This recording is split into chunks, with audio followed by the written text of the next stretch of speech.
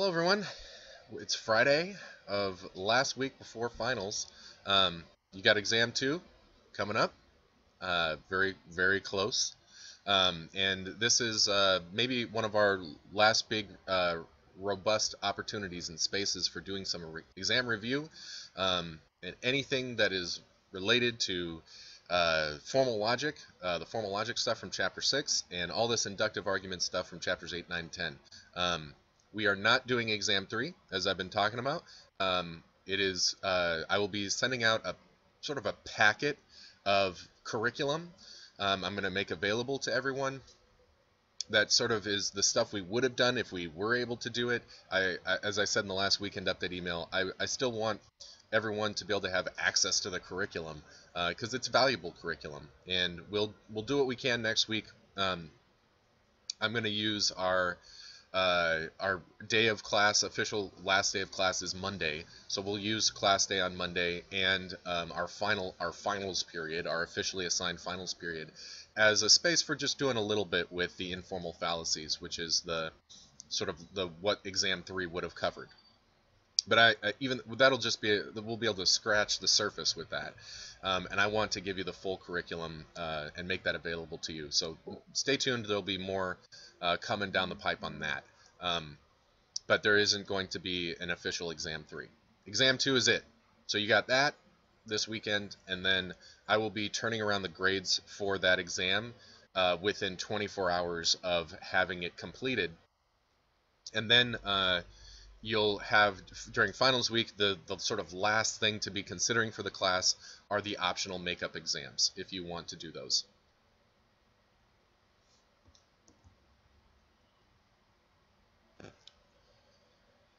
So this space is wide open for whatever we want to use it for. I do have the study guide for exam 2 locked and loaded, ready to go. I've got the homework exercises for 8, 9, 10 ready to go. I can screen share those as it's relevant. But I want to put it to all of you about how we use our time, because I think your direction is how we use the time most efficiently. You know better than I do about what stuff is still sticky and that stands in need of some clarification.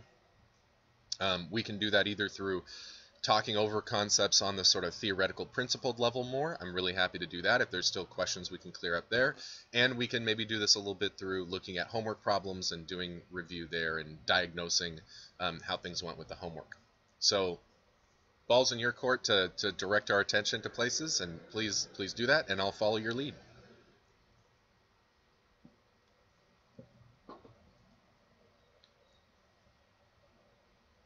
And again, if you want to use the microphone as a way to communicate, you're very free to do that. That is totally okay as well, or you can put stuff into the chat. So Nathan wants to do some chapter 10. Yep, I think that could be good. Nikolai wants to do that too. Okay. Exercise 3, problem 1. So let me get the screen sharing going here.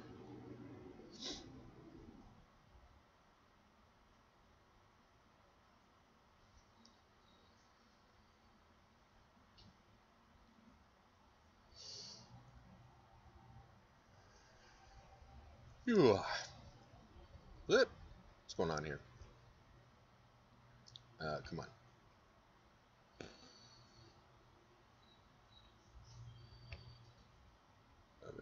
A general overview of chapter 8 and 9 would be nice. Okay. That'd be a lot to do. But maybe we can do a little bit of that. Chapter 10, exercise 2, problem 3. Okay, cool. Let me know when the homework exercises are popping up for you on the video.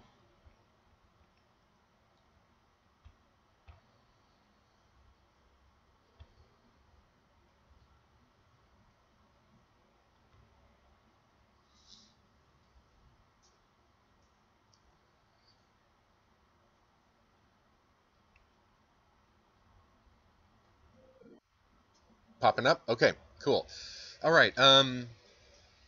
Okay, so Nathan wanted to do some stuff here from Inference to Best Explanation.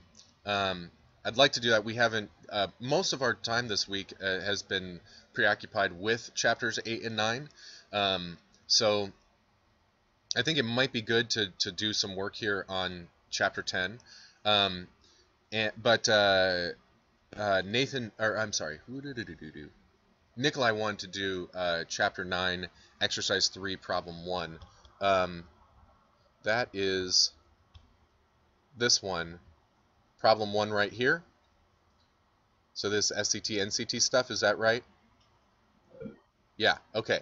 All right, let's just do this really quickly, and maybe this will help for what you're looking for, Parker.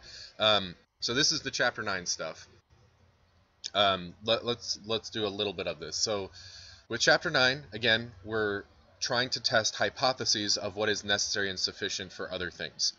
And so we've got these two tests, the necessary condition test and the sufficient condition test, that give us instruction about how to analyze observational data to figure out the patterns of what it's telling us about how the world works. Claims about sufficiency and necessity are about the rules of the causal matrix of reality.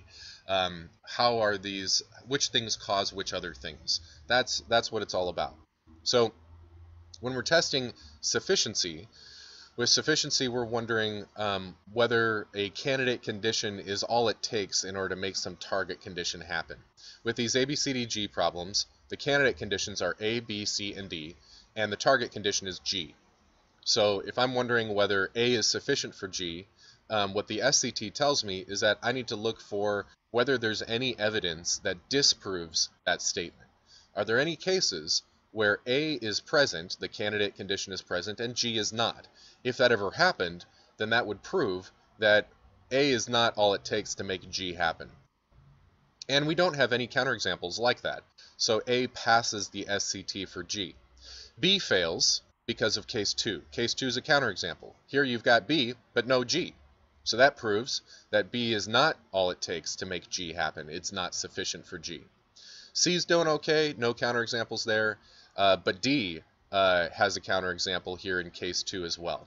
So the answer for this would be, for these ABCDG problems on the exam, I'll be asking you for what fails the SCT for G, and which cases cause them to fail. So you would say B fails because of case 2, and D fails because of case 2. Now for the NCT, we're wondering whether these candidate conditions are necessary for the target condition to happen. And the case that the NCT is telling us we need to look out for as something that would disprove those hypotheses are cases where you have the target, but you don't have the candidate feature. So that would, if that happened, that would prove that you can get G's without the candidate. We don't have any cases like that for A, so A passes the NCT, but we do have that for B. Case 3 is a counterexample. Here, you don't have B, but you do have G. So that shows that you can have a G without a B. So that means B is not necessary for G. No counterexamples for C. D, we do have a counterexample, also case 3. So the answer for this would be that B fails the NCT for G because of case 3, and D fails the NCT for G because of case 3. So there you go. How's that going down?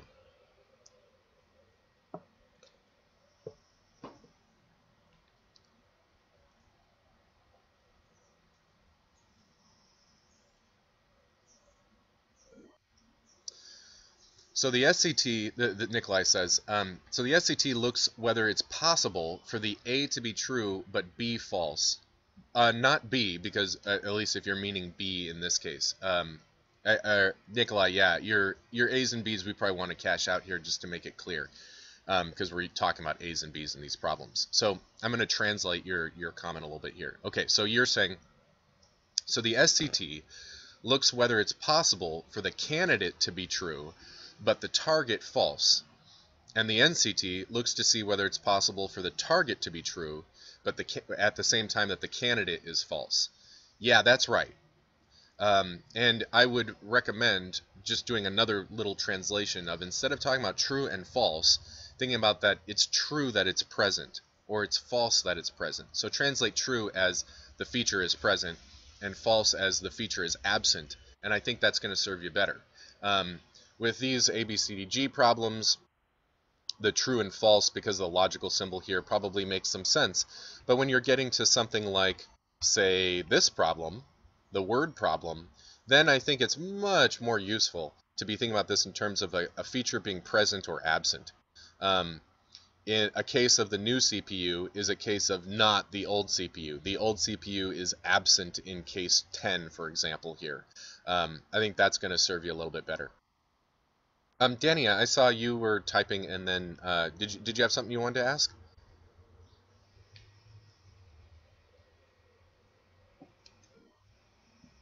Okay, okay,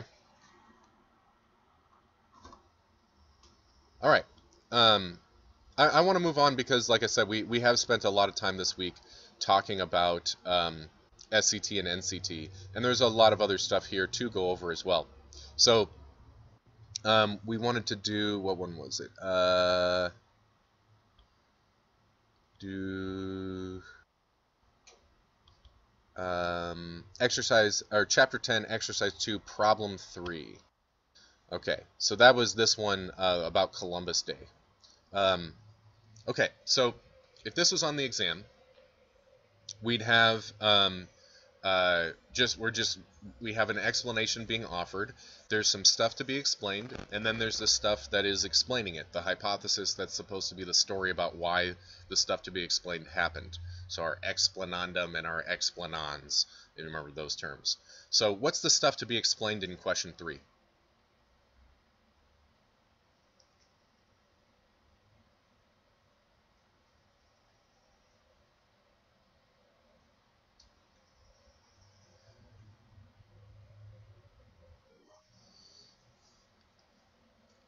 The hypothesis doesn't need to be explained.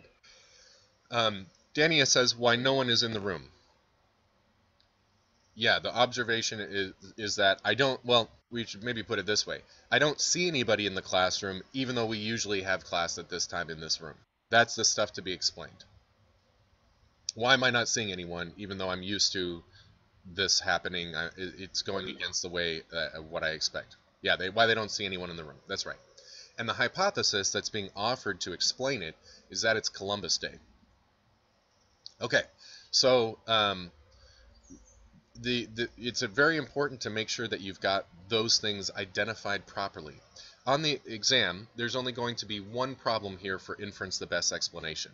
Just because it takes so much time to do these, I wasn't going to have multiple ones. I'm going to just have one. And in the past, sometimes students have mixed up what thing is the thing to be explained and what stuff is the hypothesis that it is explaining it. And you want to be really careful about that. Make sure you've got it right. One tip here for making sure you've identified it properly is that if there is a word like because, what follows the because is going to be the hypothesis. I mean, that will definitely help.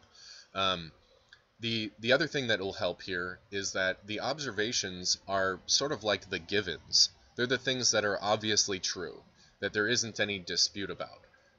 It's very clear that, what's the thing that's obvious here?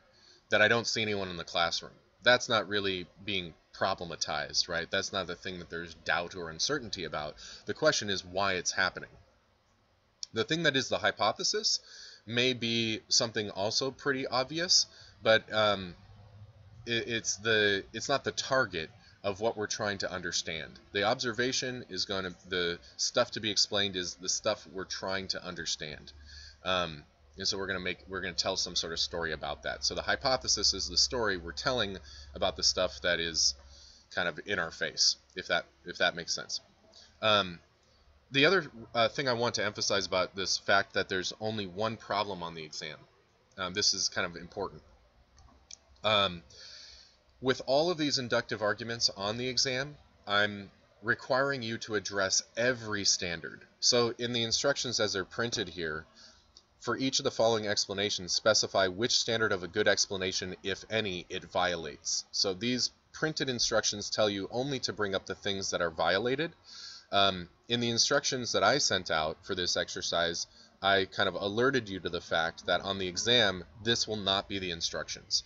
I will ask you to evaluate the explanation using all of the standards. And so I've chosen a problem for the exam where it's possible to do that. Like there's something useful or meaningful to say about all of the standards with respect to that situation.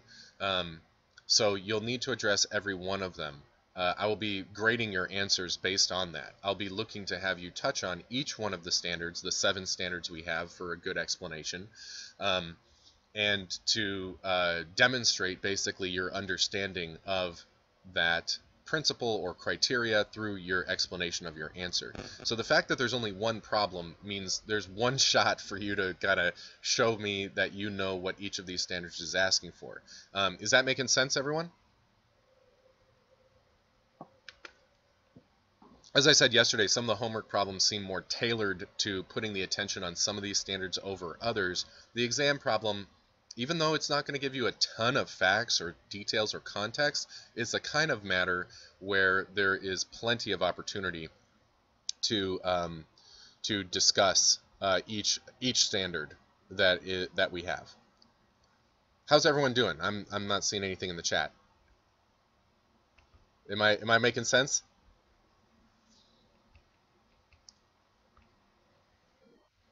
Yeah? Okay.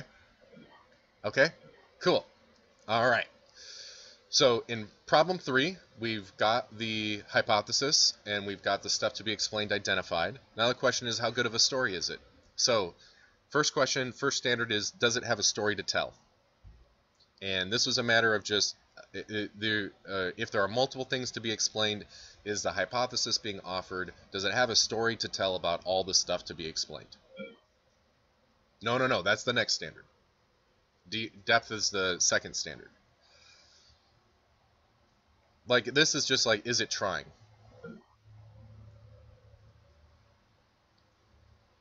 Nathan, are you referring to, when you say, I didn't see, does it have story to tell? What do you mean? You just mean it's not trying?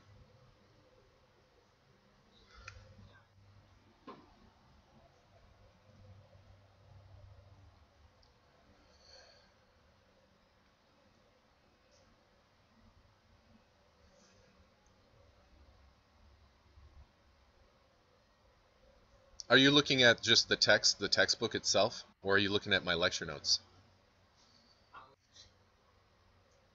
Okay, so that one, I put the language in there of that the book uses about, does the hypothesis really explain the observations? I'm calling that story to tell. That's how I've been talking about it in all of my lectures. Because the real thing that's relevant here about this standard is that if there are multiple things to be explained in the stuff to be explained, then a better explanation would be able to explain all of them instead of just some of them. Like in the example I used in the lecture before about going to the doctor with a list of symptoms, those are the observations. And then the doctor is going to be like, I think this is your diagnosis. Their diagnosis, their hypothesis of what your medical condition is that would explain those symptoms is going to be better if it explains all the symptoms versus if it only explains some of them.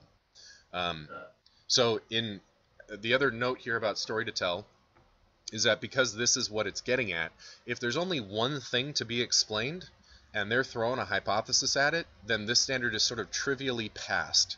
It's doing a good job on this standard if there's only one thing to be explained and they're throwing something at it. And here, there's kind of two things I would pick out as what is there to be explained.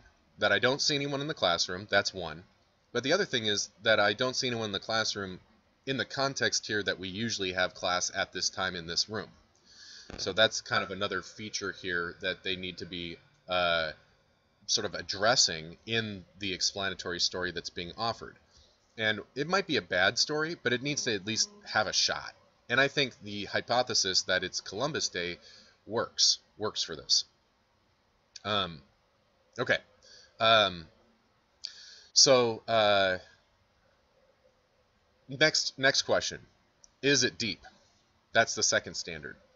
So if and remember the technique here for evaluating this is assume that the hypothesis is true, and then ask yourself if you'd expect automatically that the stuff to be explained would happen. So let's say it was Columbus Day. Would you expect to not see anyone in the classroom even though you normally have class at that time in that room?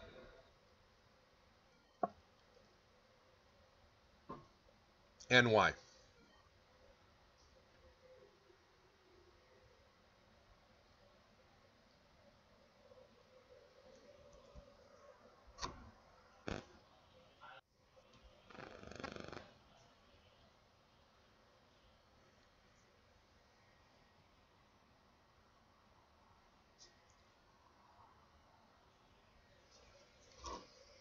Okay, so if that's your background assumptions with this, then yeah, it's not a deep story.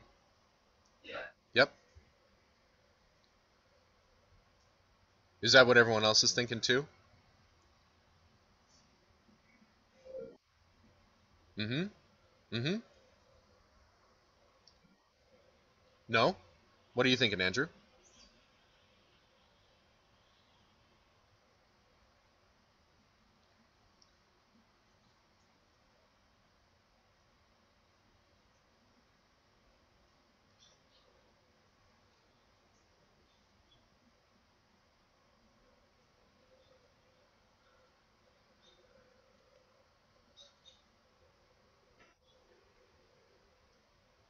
I'm double checking, but I think some schools do have Columbus Day observed off.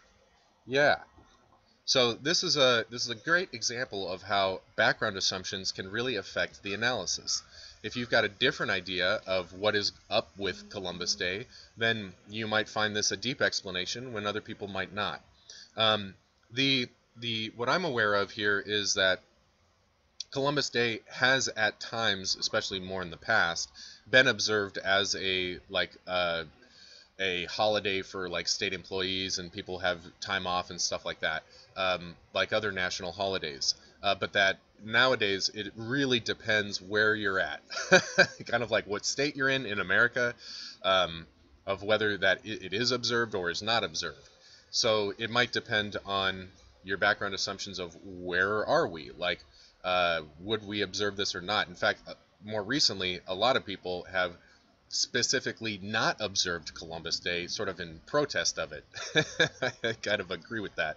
Um, the idea of like there's nothing to celebrate here is sort of a compelling one to me personally. But yeah, if you've got different background assumptions about this, then you might make for a different evaluation, and that's okay. As long as you explain your answer on the exam, I can see that even if you have different background assumptions than me, that you're using this standard appropriately. So if it is understood that you live in a place, yes, Dania, yeah, Indigenous Peoples Day, yeah, I like that as a replacement. Um, if you live in a place, even if you disagree with it, if you live in a place where you know it's the expectation that Columbus Day is like a holiday that everyone takes off, then knowing that it is, or assuming that it is Columbus Day would entail the observations. So it would be a deep explanation in that situation. Even if you were sort of ethically opposed to it, it still is like what's going to happen, perhaps. Um, so that's depth. Next question: power. Can this hypothesis be powerful? In other words, is it capable of explaining other things?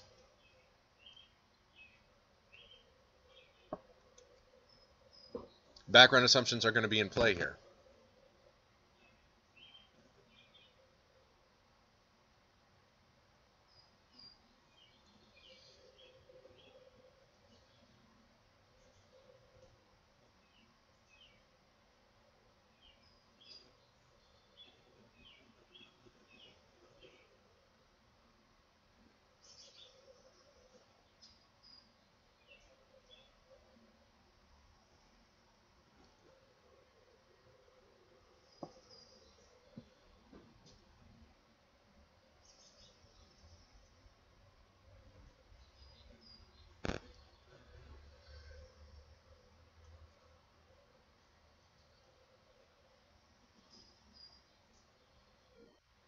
Other things outside of what is being presented, like banks being closed? Yeah, exactly. Yeah.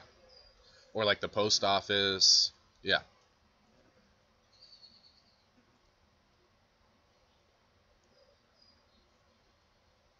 And this is why I said background assumptions are still going to be in play, because if you're in a context where Columbus Day is observed, then this could be explanatory for other things too. that are not right immediately on the table to be explained that are presented in the problem that you're analyzing. But if you don't think that it's observed, then you wouldn't treat this as particularly powerful, right? That definitely cuts down on the power of it.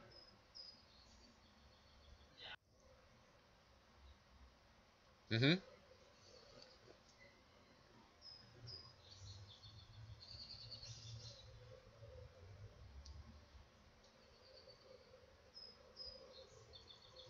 Yeah, that's right, Nathan. That's what I'm going for. We're on the same page about that. Okay, so how about falsifiability? What if, um, so with falsifiability, the way to approach it is to take the stuff to be explained, the observations, and imagine the opposite of it. So this doesn't mean that you should be thinking it's not Columbus Day. What happens there? That would be to invert the hypothesis. We need to invert the observations. So the opposite of I don't see anyone in this classroom would be I do see people in this classroom. Okay, that would be the key. So can I use the same hypothesis to explain the opposite? So if I did see a bunch of people in the classroom, could I explain that on the grounds that it's Columbus Day? Again, background assumptions are going to matter here, but you can kind of see how this works, right?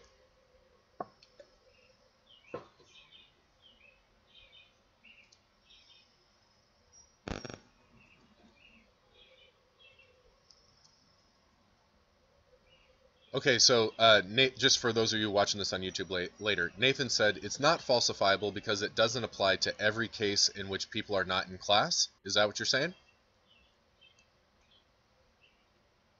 Did I get that right, Nathan?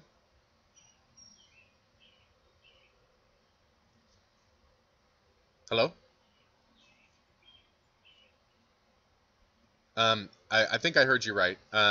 This answer would actually not be a good one. The explanation doesn't need to be able to explain every instance of not seeing people in classrooms. It just has to do it for today, right? So I have to imagine, what if I didn't see people today?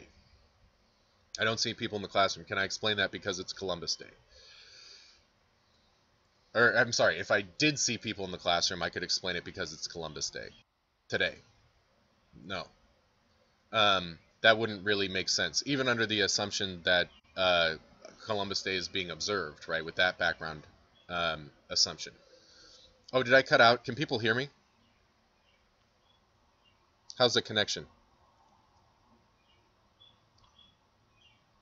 Going okay? Good now? Okay, okay, okay. So,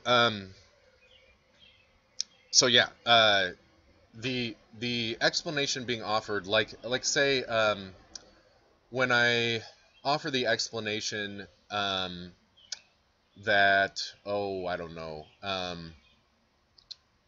when my students ask me for why I have a limp, and I said before, I gave the not deep explanation that I had too much fun last night or something like that. Let's say I give a better explanation. I say, well, I was playing football and I jumped and put my ankle into a divot. That explains why I have a limp. The fact that that hypothesis is not capable of explaining every instance of a limp doesn't matter. That doesn't matter for falsifiability. In fact, that's probably a good thing if it doesn't work to explain every possible instance. I mean, you might want to have a really powerful explanation that could handle all cases. That could be useful, but it might be that I want an explanation of the contingencies of how it happened in this particular case, because I recognize, because of my background assumptions, that limps can happen for all sorts of reasons. It's not always because of twisting ankles in divots while playing football or something like that. So that would be kind of barking up the wrong tree. Um, what you want to do for falsifiability is imagine the opposite of the observations and ask if the same hypothesis can be deployed to those observations, the opposite of those observations, and give an explanatory story. And you don't want it to work in that case. You want it to fail in that circumstance for it to pass the test of falsifiability. Okay, how about modesty? Is the hypothesis claiming more than it needs to in order to get the explanatory work done? Is there a weaker version of the hypothesis that could do all the same explanatory work?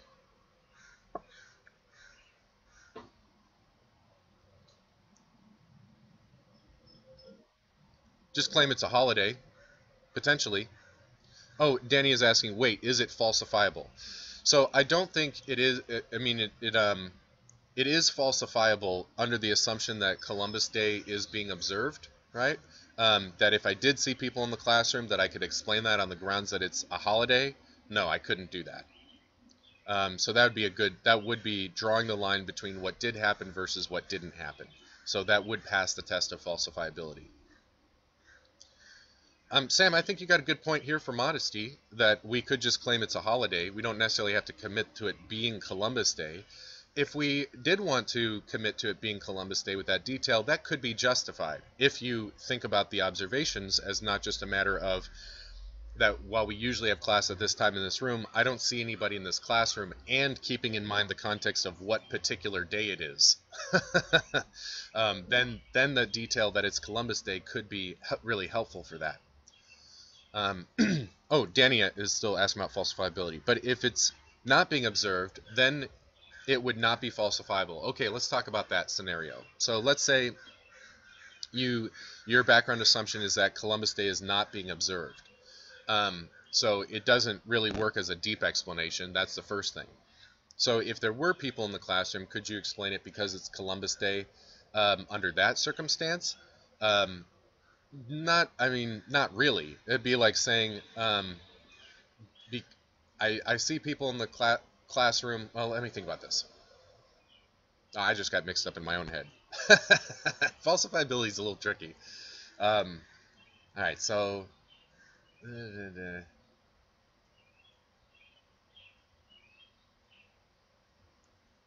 yeah, so let's switch it up a little bit, what I'm thinking about it in my head here. If I'm thinking Columbus Day is not an observed holiday, then saying I don't see people in the classroom because it's Columbus Day is kind of like saying I don't see people in the classroom because it's, I don't know, March 15th or something, right? Nothing sort of special about that. So then would it be falsifiable to say, well, I do see people in the classroom because it's March 15th? I mean, yeah, I guess technically that does work. But it isn't super explanatory. So this is a little bit of an edge case, I guess. Maybe it's helpful to go back to thinking about what in principle falsifiability is trying to get at. So falsifiability is trying to get at the idea that a good explanation explains why what did happen and why something else didn't happen instead. So if the explanation is already not deep, if it doesn't even explain why what did happen, then its ability to draw the line between why what didn't happen is also going to be pretty weak. Does that make sense? Does that help, Dania?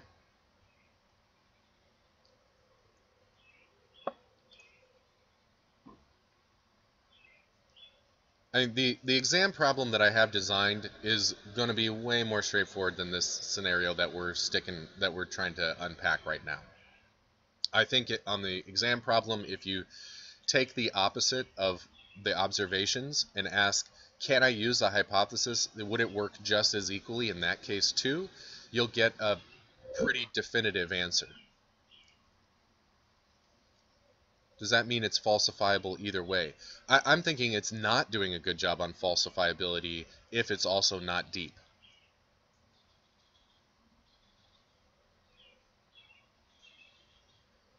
It's very hard to, if an explanation is not very deep, it's sort of insufficient as an explanation, then it makes it really hard to evaluate falsifiability, that it's going to be doing anything good on that. Yeah, okay. Yeah, it's a little confusing. Yeah. All right. I do, and like I said, just to kind of help with any concern or fear about for the exam here, I think the exam problem that I've designed is much more. If you understand what's going on in principle, and you apply that principle into the scenario, I think you'll get a pretty clear result. It was designed specifically to do that, so it wouldn't get super goofy. Okay. All right. So modesty, I think, yeah, maybe we could say it could be more modest by just saying that it's a holiday, but maybe the extra detail is worthwhile. It's useful if we're thinking about what particular day we're trying to explain the absence of everyone in the classroom. The fact that it's Columbus Day would be sort of just entailed by what day it happens to be. How about simplicity and conservativeness? Is accepting this explanation, believing this hypothesis, require you to believe something new that you didn't believe before? Do you acknowledge the existence of something or some phenomenon or power that you weren't previously aware of?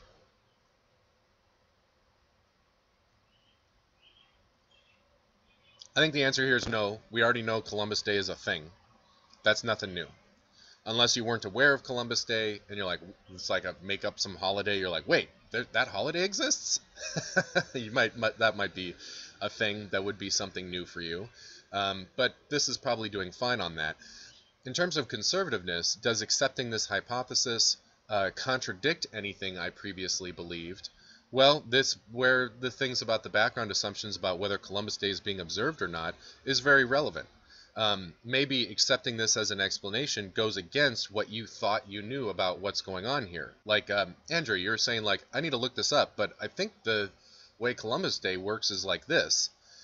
Accepting the hypothesis might go against what your pre-theoretical background assumptions are about what's happening with Columbus Day, and so there could be tension there or not. It depends on your background assumptions. If you already have a background assumption that Columbus Day is being observed, then accepting this hypothesis doesn't require you to change anything about your background assumptions, so it would be conservative.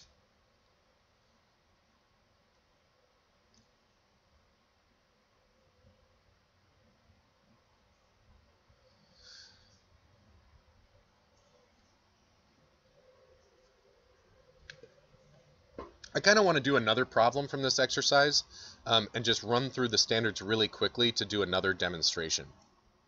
I mean, we've talked about some of these scenarios before when I was doing the lectures to like explain stuff, but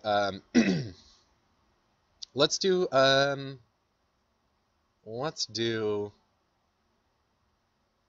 let's just run through 7 really fast. This one's much more straightforward and in your face. So although I fished here all day, I didn't catch any fish because there are no fish in the whole river. So the hypothesis is that there are no fish in the river. The stuff to be explained is that I didn't catch any fish even though I was fishing here all day. So does it have a story to tell about that? Yep. I mean, there isn't anything in the stuff to be explained that the hypothesis isn't targeting for explanation, so it passes pretty trivially, unproblematically. Is it deep? Well, if I assume that there are no fish in the whole river, that the hypothesis is true, would I expect to not catch any fish no matter how long I fish there? Yep. So this is a perfectly deep explanation. Is it powerful? Could I use the fact that there are no fish in the river to explain other things? Yeah, I might be able to explain why there are so many bugs around, or why I haven't seen much other wildlife, because, like no bears or things like that. Maybe they, if there were fish, that would attract other animals to the river. There are maybe other things that would be able to explain that could be explained by this hypothesis that there are no fish in the river. And again, there's usually almost always some sort of power for every hypothesis, and as long as you just explore that in your answer and let me know that you know what power is, then I can give you credit for it. Okay, and then is it falsifiable? Okay, well, let's say I did catch a bunch of fish, the opposite of the stuff to be explained. I catch a bunch of fish. Can I explain that on the grounds that there are no fish in this river? No, clearly not. That will fail as an explanation if things were different, and so that is falsifiable, and that means that's a good explanation. Okay? We don't want the hypothesis to work if something different happened instead. So this is a really much better example of falsifiability and how you would apply that standard to get a meaningful result in your analysis. This one is, you take that general technique, apply it into this one, and it's much more unproblematic than the other one that we were talking about. Is it, okay, cool, awesome, I'm happy that's working for you, Nathan. Now, is it modest? Well, there might be some modesty problems here, because maybe we don't need to say there are no fish in this whole river. Maybe we just need to say there aren't any fish in this part of the river where I've been fishing. Maybe I need to go to a different part of the river, and that's where the fish are. So maybe I don't need to make a claim about the whole river. That might be a little overkill. Okay, so I think there's some issues here with modesty. How's it doing on simplicity? Is accepting the hypothesis adding something new to my sense of reality? And not really, right? It does. I already believe in fish and rivers, so the existence of those things is pretty trivial. There's no like new type of subatomic particle or something. So I believe in fishes and rivers, and do I believe that there are rivers that don't have fish? Yes. It's not like every river's got fish. So this is the idea that's being appealed to explain the scenario is not an unfamiliar one or one that I don't previously accept as being possible. So it's doing fine on simplicity. It's doing good on simplicity. How about conservativeness? Is accepting the hypothesis that there are no fish in this river requiring me to give up any of my previous beliefs, or is it in tension or contradiction with any of my previous beliefs? And here there's some opportunity. If I'm thinking about this as a real life scenario, I mean, you don't know which river this is, and you don't have much context about it. But you can imagine, I mean, just think about the plausible context for this. If I previously did believe that there were fish in this river, then why did I come here and fish? If I thought that there were no fish here, why did I come to fish? Does that make sense? This is actually, this point that I'm making about this problem, I think is a really good wink, wink, nudge, nudge thing to be thinking about for the exam question. Because you're not going to have a lot of context on the exam question, but you can piece it together in sort of thinking about what is a likely or plausible backdrop for what's going on here. If the speaker who's talking here already believed that there were no fish in this whole river, then why would they come here to fish? Presumably, if they came here to fish, it's because they thought there are fish or there might be fish in this river. Maybe they fished here before and they found fish, right? So for them to accept this hypothesis under these circumstances might be a changing of their background assumptions, right? They're going to give up the belief that there were fish in order to accept this new belief. Oh, maybe I'm wrong about that. Maybe there are no fish. Does that make sense, everyone? That's a really important thing I wanted to share for how to think about conservativeness. I think that's going to serve you well. Yeah, so remember, thinking about conservativeness is a matter of comparing accepting the hypothesis against your background assumptions. And in a case like this, a problem like this, where you're not given a ton of context, you don't know the river, you don't know what's going on with the speaker's background assumptions, this sort of thing, you might have to extrapolate what is sort of likely or plausible here. So I'm thinking, what are the background assumptions of this speaker? They know the river better than me. Like, I don't know what river we're talking about. If this was really going to be a conservative explanation, that means that the belief that there are no fish in this whole river is not in conflict or in tension with any previous beliefs. But this seems weird. If they really already believed that there were no fish in this river, then why did they come here to fish? The mere fact that they fished here all day indicates to me that they've got some background assumptions that either there are fish in this river or there are likely fish in this river. Otherwise, they wouldn't have come. So if they're now accepting the hypothesis that there are no fish in the river as a way to explain why I didn't catch any fish, that's probably meaning that they are changing their background assumptions. They're kind of going back on what they thought previously and taking a different turn. Instead of thinking that maybe there are fish in this river, now they're like there are no fish in the river. That's changing their background assumptions. In order to accept this hypothesis, they have to change their other beliefs, and that means it's not conservative. Ideally, we have an explanation for the observations that doesn't require changing our view of what's going on, doesn't require changing any of our beliefs. Making sense to you, Sebastian? Cool.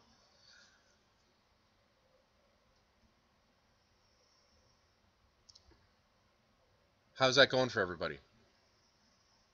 Everybody else?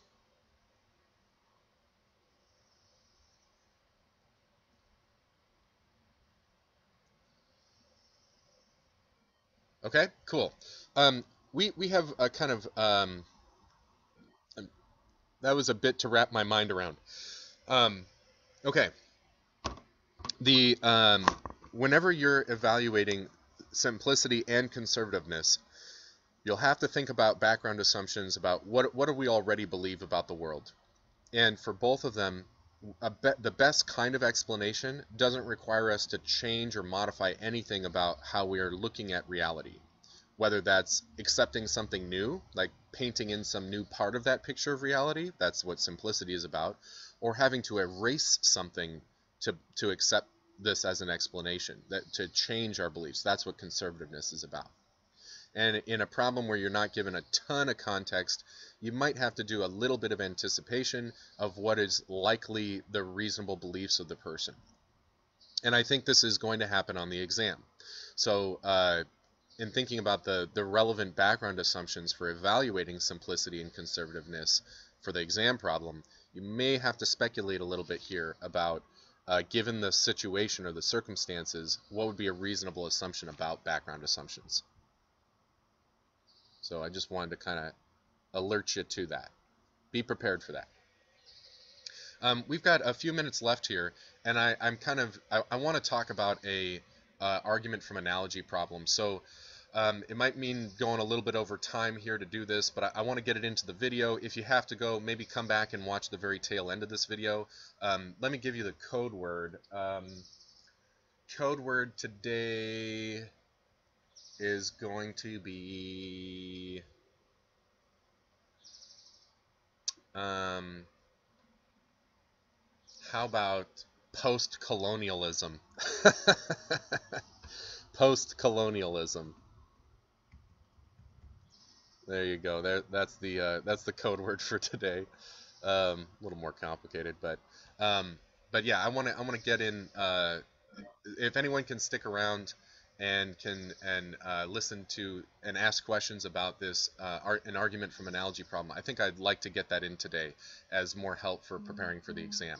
So which problem from this would be chapter 10, exercise 5? Is there a good one in there that people would like to hear me talk about?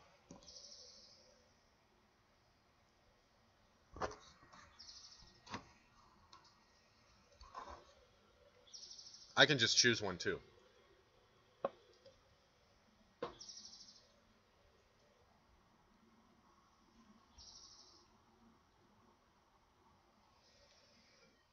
Okay, I'll just do that. Let's do the Siamese cat. Number 2. Oh, 7. Oh, okay, 7's very complicated. I'm gonna do number 2, and then Sandia, if you want to stick around and talk about 7, we can do that a little bit too. All right. So, okay. So number 2, my aunt had a Siamese cat that bit me. So this Siamese cat will probably bite me too. So the disputed case is this Siamese cat. That's the one that the conclusion is about. We've got this nice argument marker, conclusion marker, to let us know about that. And the analogous case is my aunt's Siamese cat. And the property in question is sort of tendency for biting behavior. So because my aunt had a Siamese cat that engages in biting behavior, therefore this Siamese cat will probably engage in biting behavior too. Something like that. Maybe I'm getting a little overly technical for it, but let's do that. That'll be, I think, tendency for biting behaviors. A disposition for this is actually going to be helpful for some of these other standards. But that's the property in question. That would be like the property X in the diagram. What are the cited similarities?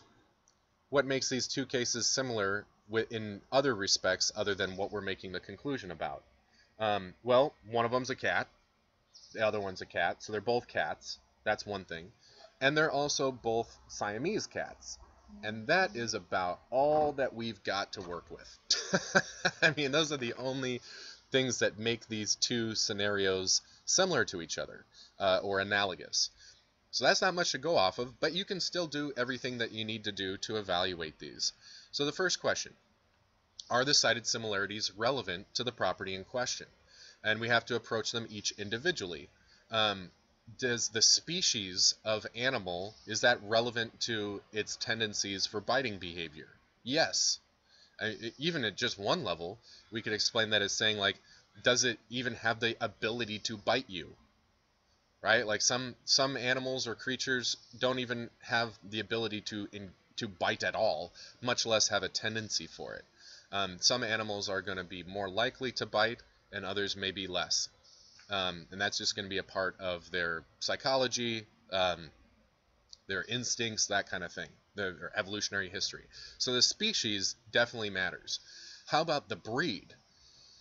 So the fact that they're Siamese, is that relevant to the biting behavior? Well, I've got background assumptions that say yes. We talk about different breeds of cats and dogs as having different tendencies in terms of their behaviors, their behavioral patterns. They have kind of personalities, and it's not universal, but there are some broad generalities about that would make there to be a relevant connection between those things. Okay, so that's relevance. We're just looking at each of the cited similarities and interrogating, is there some thread of connection that makes it relevant to the property in question? If so, what is it? So far, so good? People in chat? That feeling all right? Awesome. Thank you for the feedback. Okay, now, are the cited similarities important to the property in question? That is, are they the things that are being cited that are relevant in the cited similarities, are they at the top of the list? Are they some of the things that are the most centrally determining factors for determining whether something is going to have the tendency to bite you? You kind of need to think with your background assumptions about what are all of the things that you think are meaningful variables here that could be involved in determining biting behavior, and is the species of animal and the breed of it relevant? Are those relevant things at the top of the list of things that are going to be important in influencing this? What do your background assumptions say?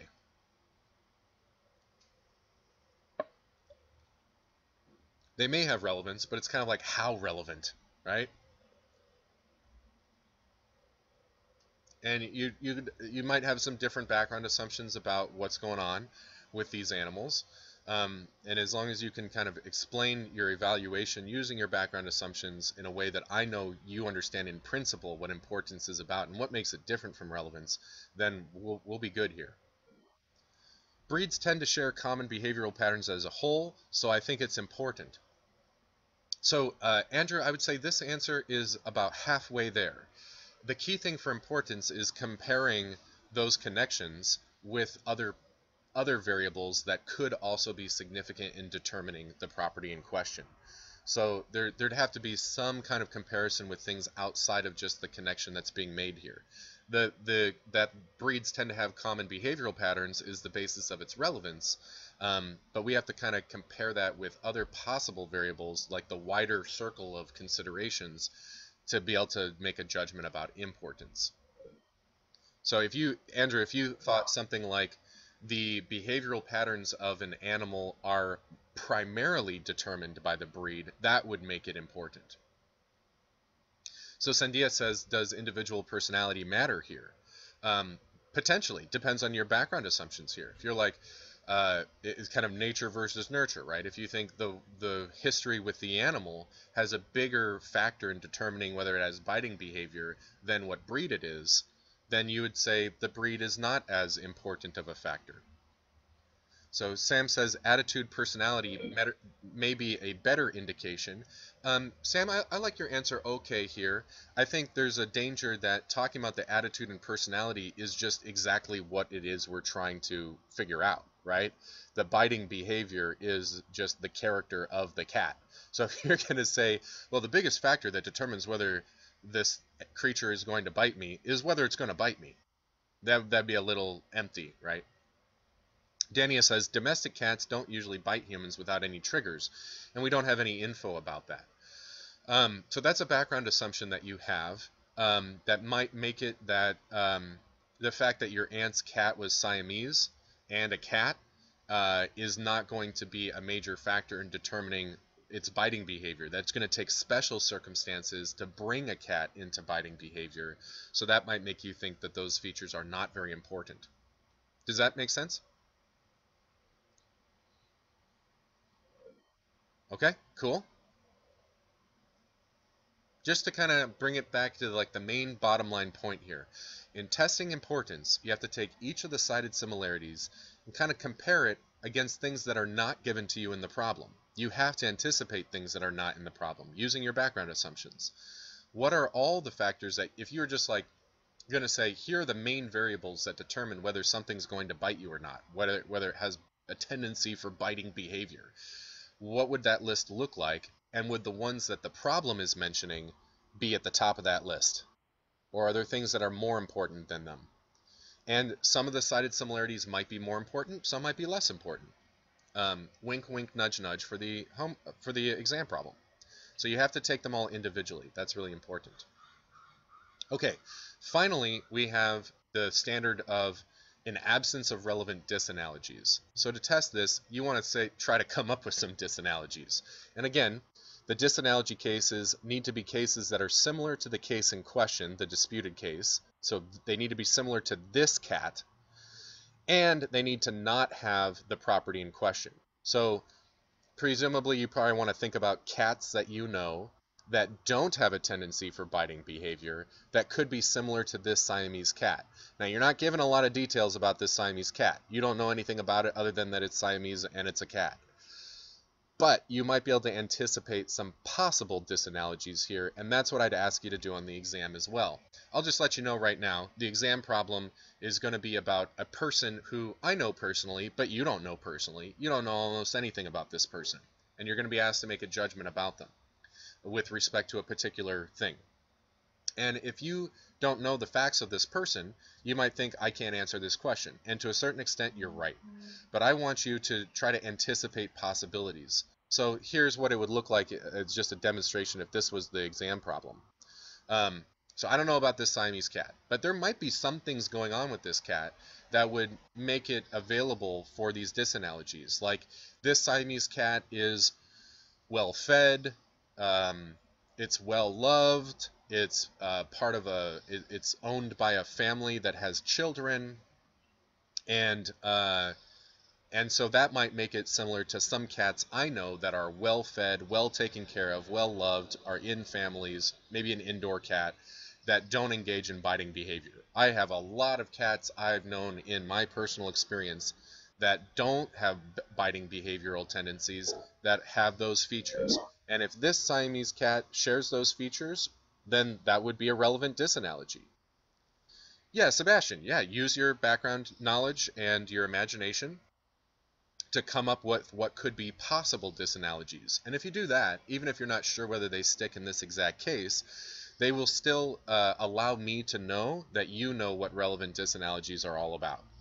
And oftentimes when people give you arguments from analogy, you may not have this kind of intimate background knowledge about the scenario, but you could still anticipate what you might want to follow up on if you were going to really take the analogy seriously, to investigate it a little bit more and to critically think about it. So this is still a very relevant thing to practice and have some training with.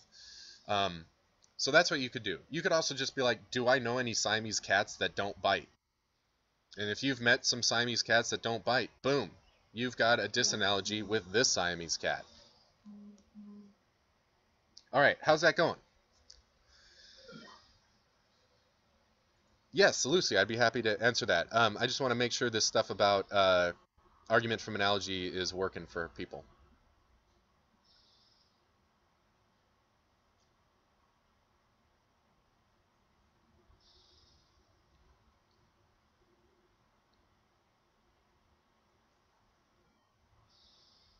Three, since it's a longer problem. Yeah, we can do that. This video is getting a little long for everyone on YouTube too. I would love to talk to people more about this. Maybe I'll just throw this on the video anyway, in case, and people, those of you on YouTube who are watching this, if you want to hear more about analogy, here's some bonus footage. I'll put it that way. Okay. So we also had a request to talk about 7.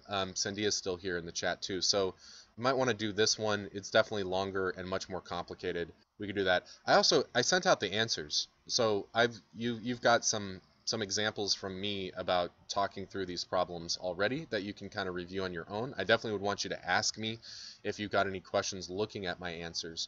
But Lucy, before I lose this, what was your question about exercise 3? Which chapter is this? Yeah, I can hear you.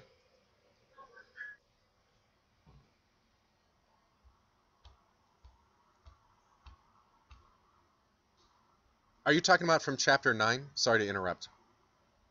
Are you talking about the ABCDG problems? Okay, okay.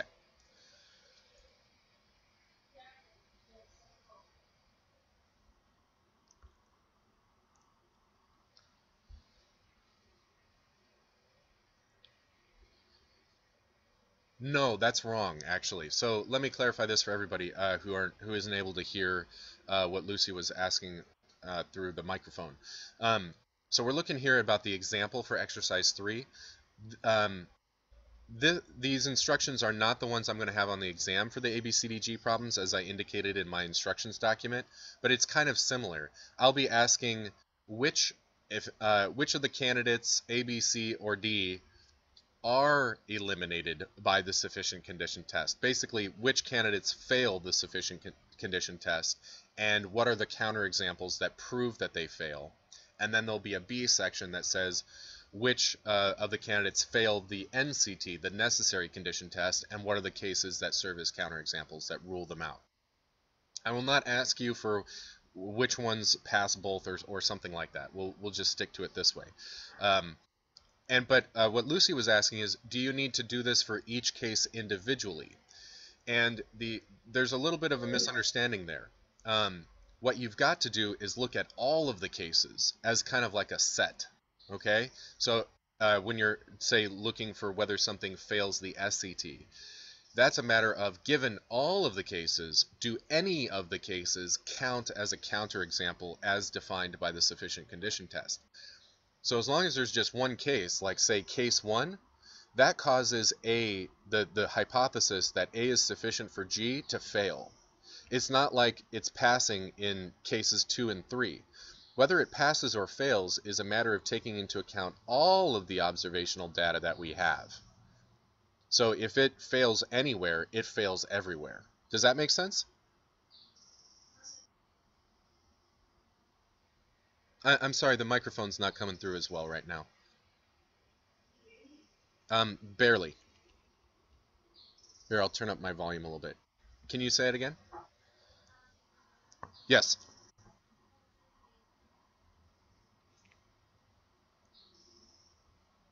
What I'm saying is that, yeah, whether it fails or not is just about whether there are any cases that count as counterexamples. So for A here, case 2 and case 3 are not counterexamples, but case 1 is.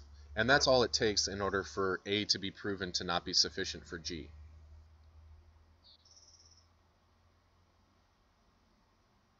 Here's another thing that might be important or a way to explain what's going on here. If I'm claiming that some candidate is sufficient or necessary for some target, I'm talking about the general rules of causality that kind of apply all the time. So even so if we're saying cutting off my head is a sufficient condition for killing me, that's true even in cases where my head is not cut off, right? It's kind of like the rules of reality. This is how it's set up. And sometimes it's in effect, like if my head is chopped off. But also, even when my head is not chopped off, it still happens. Or if I die through some other means, it's still true that if my head had been cut off, then I would die. Right? Does that make sense? Yeah? Okay. Okay. So if I'm trying to test my claims about how the general rules apply, a lot of times our general rules work in many situations, but then there's just those counterexamples where they don't work. For example, I've talked about this a little bit before, the history of science. Newton put together these laws of physics, and they're awesome. I mean, they make sense in many, many cases. There are most of the circumstances we face in ordinary life, the sort of macro world. Newton's laws don't have counterexamples. But as technology improved and we were able to observe more of the world, we were able to find counterexamples, usually on the context of the very, very small, or the very, very large, or the very, very hot, or the very, very cold, or high pressure and low pressure. And in those circumstances, Newton's laws don't work. They are contradicted by the observations. His claims about what is sufficient and necessary conditions for other things are contradicted by the data, which means that they don't apply at all. That Newton's laws, it's not like Newton's laws are true for some parts of reality and then they're false for other parts of reality. We're like, Newton is trying to describe physics and he got it wrong. And we need to replace it with something else. And maybe it's not going to take that much of an adjustment. Like Newton is kind of mostly right here, or on the right track. But it's still true that Newton's laws are not the universal laws that define how the world works.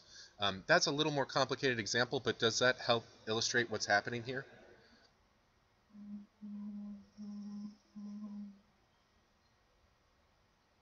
Sandia says, so it is sufficient to cut your head off to kill you, but not necessary. Yes, there are other ways for me to die other than for my head to be cut off. That's right.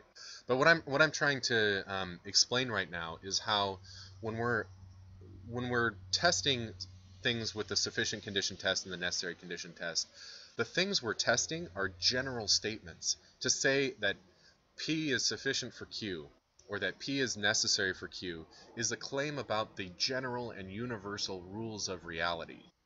And we're trying to scope out that pattern by looking at specific cases and seeing whether those cases are consistent with that pattern or not.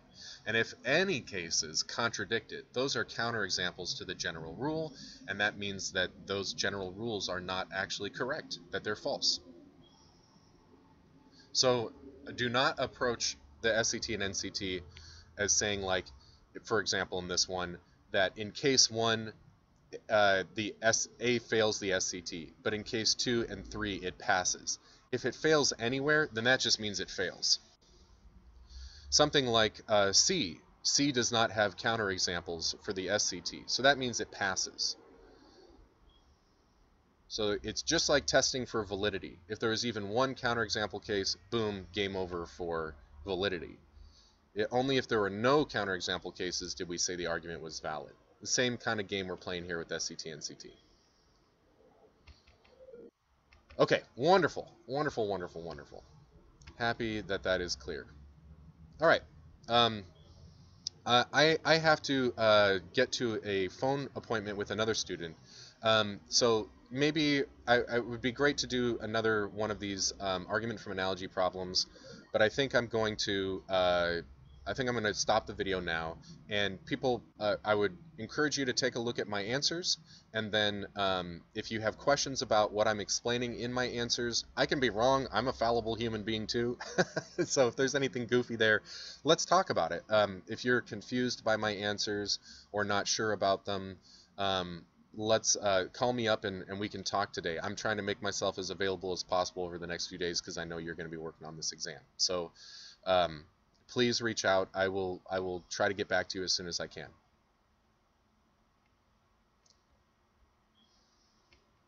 All right. Good luck, everyone.